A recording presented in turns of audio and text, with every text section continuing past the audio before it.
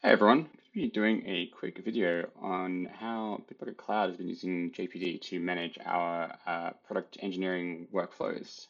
We've been adopting JPD quite heavily over the last few months. I've been helping the team to implement these processes and wanted to share how we've been doing it because I think it's something that other teams might benefit from. So this is going to be the first of a few different videos touching on how we use JPD for different things.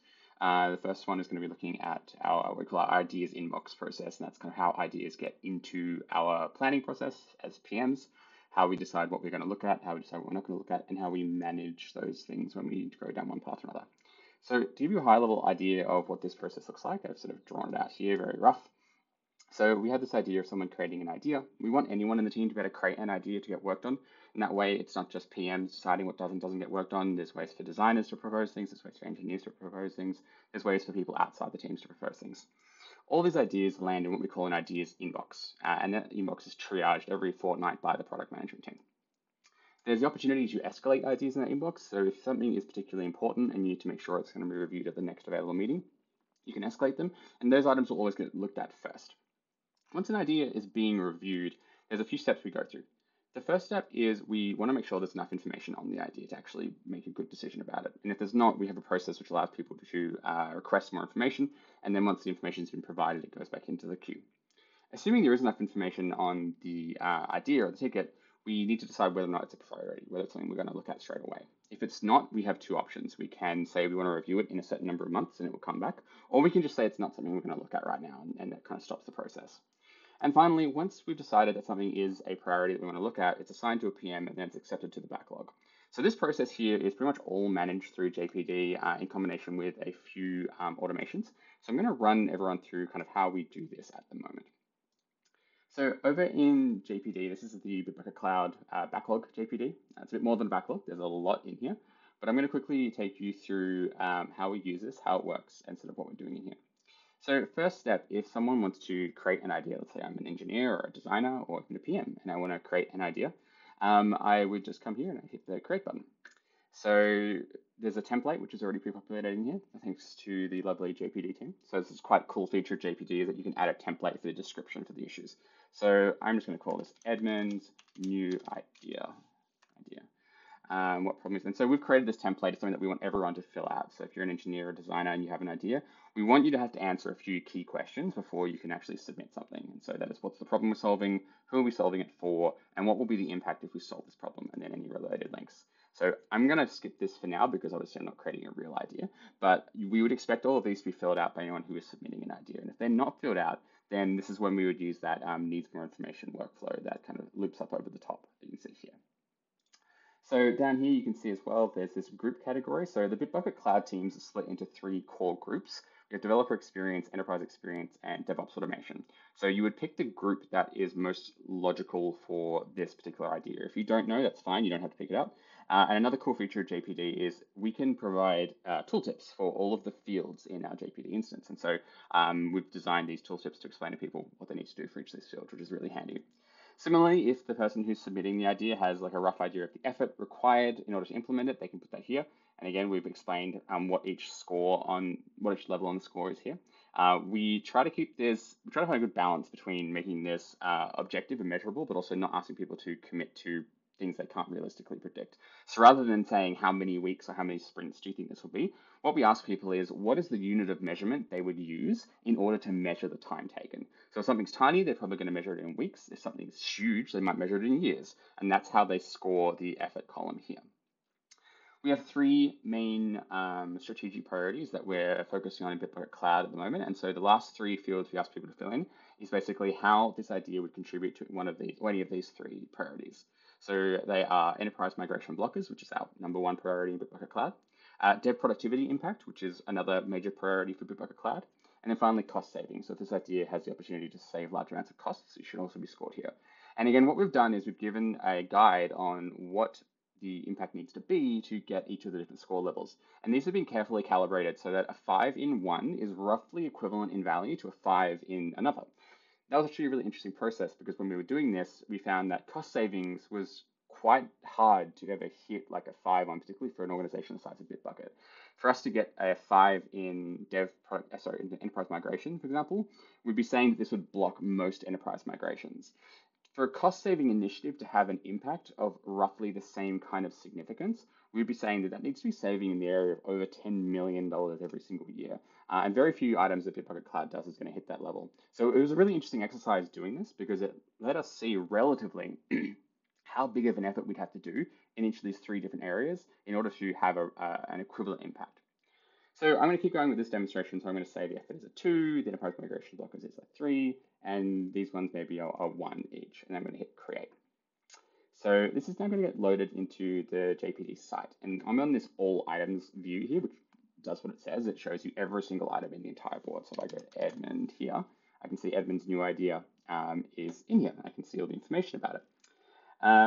So from here, I'm now the engineer creating an idea and proposing it to the team. My job is effectively done for now. What will happen now is it goes into this automated process that I showed you before. And the idea is that this idea should now be reviewed by the PM team to decide what we want to do with it. Now, there is one last thing I can do as the person submitting the idea, which is if this is a particularly important thing to do, like right now, there's a sort of level of time criticality about it, I could come in here and I could tick this triage escalation flag. If I tick the triage escalation flag, that's basically me saying that I need this to be reviewed ASAP. So I need this to be reviewed at the next PM triage session. The reason this is important is we have quite a long backlog of ideas that we haven't even had a chance to triage yet. And so it would take us potentially months to get through them all. So what we want to make sure is that if someone has an idea which is really important, they can escalate that straight to the top of the list and it will get looked at straight away. We trust that people are going to use this responsibly and they're not just going to escalate every single item. And so far that's been working really well. So now I'm going to change roles. I'm going to sort of step out of that engineer or designer or external stakeholder sort of headspace, and I'm going to go back into my normal role, which is as a product manager. So the next step in this process is the triaging process. So we have a meeting every fortnight with all the PMs where we basically sit down on Zoom and we go through some of the items that have been submitted and we triage them. So what we do is we start at this to triage view. So this is basically a list of all of the items in our JPD site that are in a particular status. So the status is proposed.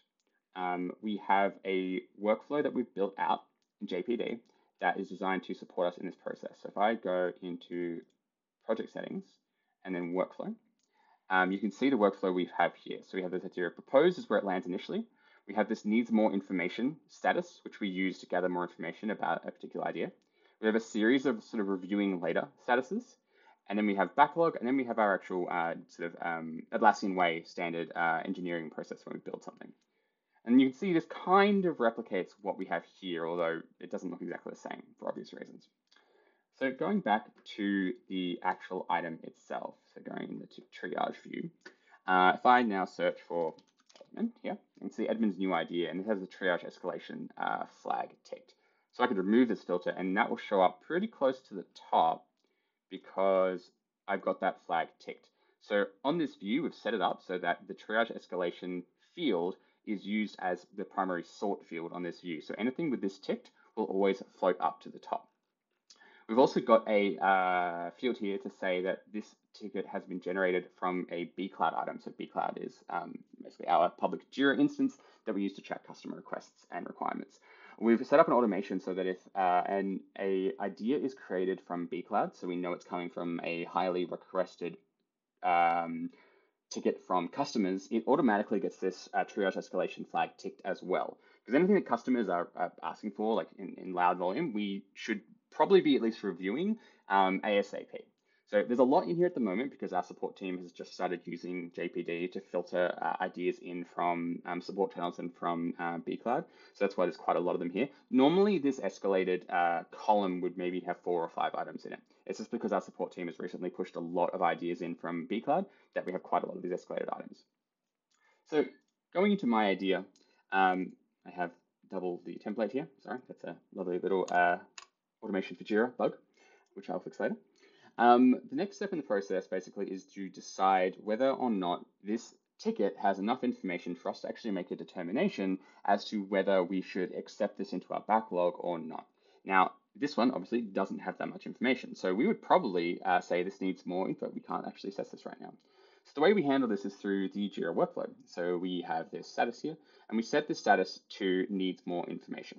And basically what that does is it flags to the person that created this ticket that they need to update the content and put more information on. So normally what we would also do is we'd leave a comment, and you can see this is made by me. I'm gonna go at Edmund.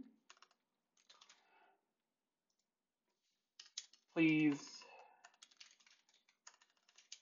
add some more details. And we just leave that, and that way the person who created it knows what they need to do. We'd probably leave a more detailed message and add more details, but you get the idea. So once the creator has added some more information in, I'm just gonna say, put some stuff in here. What we tell them to do is update the content on here and then set this back to proposed. And that brings it back into this triage view. And if it's important, they may also make sure that they leave that triage escalation flag ticked as well, so that it comes straight to the top of the list. Once that's done, and we assume they have all the information in here, what we then do is we decide whether or not this is something we want to look at right now. Now, Bitbucket Cloud is fairly resource constrained. We have about 105 people in total. So we can't work on everything that gets proposed. I mean, no team can, but we have to probably turn down 9 out of 10 things that come through our door because we just don't have the resources to do it. So we've had to build a fairly comprehensive system for managing things that we're not going to do, because we don't just want to dismiss everything and say no. We want to make sure that people feel like their ideas are actually being listened to. And just because your idea isn't being done straight away doesn't mean it wasn't a great idea. It doesn't mean we shouldn't do it. It just means we don't have the resources to do it right now. So assuming that someone has submitted an idea and that it has enough information, there are one of 5 potential paths, but realistically it's one of 3, and then one of those 3 has a bunch of different options. So from here, again, we use the status field to decide what we're going to do next. Now, if this is an idea which is a good idea, but we're just honestly probably never going to do it, we would just set it to not right now. And that basically removes it from all of the views. It doesn't delete it or anything, it's still there. The person who created it can actually go and set it back to proposed at some later date if something meaningful changes about that idea. That means it should be re-reviewed. But effectively, a not right now is it being removed from the board and us saying, we're not going to look at this. It is not part of our strategic priority. There's not enough value, or maybe it just doesn't align with what we're trying to achieve. So that would be basically it's a no, to be blunt. It's when we're not going to do something. Then we have these 3 options here. So we have review next quarter, review next year, and review in 6 months. And these are really powerful. And these are things we've actually added as we've sort of iterated on this process as we've gone forward. So what we were finding is that there were a lot of things coming in that were really important, and we knew that we would need to do at some point in the near future, but it wasn't something that we were going to focus on right now. Rather than just accept them into the backlog and have them just sit there and kind of build out this huge backlog, which I'm sure everyone's very familiar with, the never-ending backlog that just doesn't ever get smaller, we wanted to go a different way. And so we've created these processes where we say, we're not going to do this right now, but we want to be reminded of this in 3, 6, or 12 months. And maybe at that point, we'll want to do something more about it then. So you can set this to, say, review next quarter. And what this does behind the scenes is it uses some automation and some very simple scripts to calculate what the date will be in 3 months' time. And it sort of hides that on a JPD field somewhere down the bottom that you can't see. Nice thing about JPD is it's really easy to create as many fields as you want. And so we have a field on the ticket called bubble update, which is basically the date we want this ticket to bubble back up in our process. We then have another automation, which basically every night loops over every single ticket in our JPD instance, and basically just checks if it has that bubble update. And if it does, it checks if the bubble update is today. And if it is, then basically what it does is it sets this idea back to proposed, and it escalates it so that it comes straight back to the top of our process. Now that may sound a bit complicated, so I'll go over that again and I'll sort of visualize that for you. So if we set something to, we want to review it later, let's say 6 months, we have a little automation which every night checks every item in JPD and basically says, has it been 6 months since they pressed that button? And the way they know that is there's a field in JPD which tells you when it will be 6 months since we press that button. If it is 6 months or 12 months or 3 months, whichever one we specified, since we pressed that button, The automation sets the status back to proposed, and it escalates it so it lands back in the ideas inbox, ready for us to review at the next time round we do the process. This has been an extremely useful feature for us to set up and workflow for us to set up because it solved that problem of the never-ending backlog, the backlog that just gets bigger and bigger and bigger of great ideas that we probably should do at some point, but we just can't quite do now. This has helped us address that in a really, really effective way. And it's one of the best things that we've gotten out of the JPD process in terms of triaging ideas as they come in. The other option, as I said before, is we just search not right now and it kind of disappears. It removes from the board, not deleted, but it is no longer shown in any of the views. And then the last option in here is if we actually are going to look at something straight away. And this is very rare. Normally we do not go down this path. It's maybe 1 out of every 10. So what will happen if we are going to look at it straight away is I'm sorry, I said back to proposed, the workflow. We would accept it into the backlog. And once it's accepted into the backlog, it passes into the next stage of workflows that we've set up in JPD that I'm not going to be going over today. That will be in a subsequent video that I'll do a little bit later. Once it's been assigned to the backlog, there's a few things that we do. So the first thing is we remove the triage escalation because it's been approved to the backlog. It doesn't need to be escalated and triaged anymore. We then assign it to a PM. So we have a few PMs in Bitbucket Cloud, and as soon as something is assigned to the backlog, we say it needs to have a PM assigned to it because then they become the owner of that item in the backlog. Now, an important thing is that when something is in the backlog, it does not mean it's going to get worked on straight away. So a backlog is not wander or explore. The backlog basically is where it's a staging ground where we put things that we are going to look at soon, but we're not looking at straight away. So it's kind of a holding space.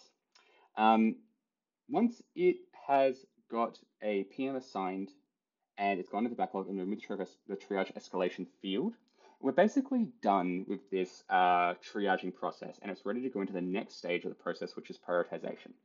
Now, we have a whole other set of views in here for prioritization that I'm not going to be going over now. I'll be going over those in a subsequent video and I'll explain to you how we do our prioritization and then how that flows down into our capacity planning, both for PMs, design, and some teams are using JPD to help capacity plan for engineering as well. All right, thanks everyone for watching. So just a quick recap, what we've covered here today. We've shown how engineers, designers, anyone can suggest ideas and go into our ideas inbox. We've shown you how we have a fortnightly PM triage process that helps us decide whether an idea is ready to be actually reviewed or not. And if it's not, how we feed that back to the creator so we can review it again next time. I've shown you how we handle situations where something is important, but it's not what we're going to be looking at right now. So we may want to review it later on and we use our automation to bubble that back up in 3, 6, or 12 months time. Or we may just say we're not going to do it straight away and we set it to not right now. And finally, I've shown you what we do when we are going to do something straight away. So we assign a PM to it, we remove the escalation flag if it's got one, and then we accept it into the backlog ready to be prioritized. Feel free to ask questions about this process, either in Loom or in Confluence where I post this. I'm more than happy to share more information about how we've been working on setting this up. Also, if anyone has any ideas for ways we can improve this, I'm always open to hear that, so I really appreciate it. And yeah, hope you got some value out of this and see you in the next one.